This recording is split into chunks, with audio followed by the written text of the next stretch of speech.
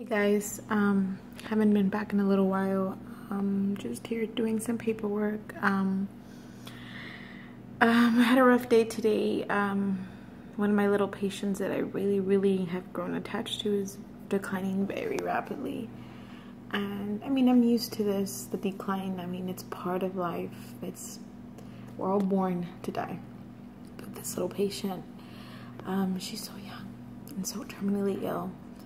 And her situation is very sad because it's not only that she's sick, it's the fact that just her financial issues and just the whole dynamics of her household are very hard.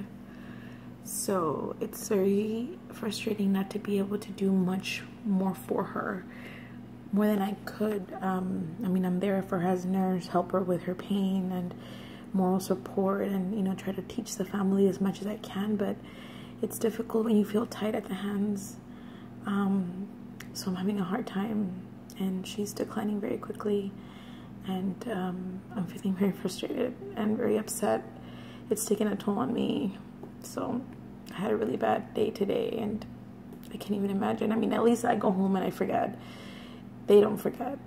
They deal with it all day, 24/7. So the moral of the story, I leave you this little clip, is so that you think about, sometimes we complain and we think we have problems, and really we don't.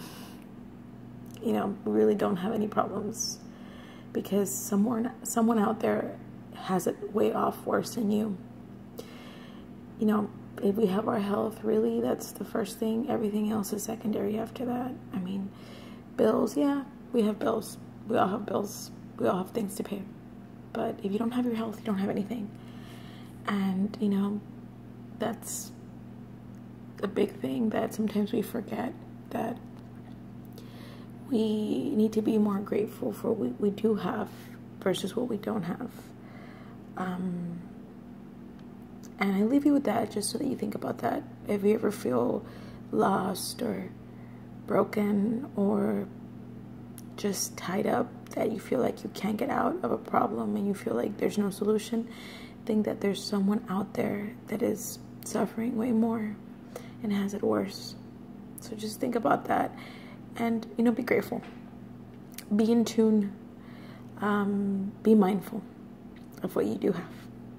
I leave you with that. I hope that tomorrow's a better day for me, and if you're having a bad day, I hope you have a better day tomorrow. I'll see you guys later.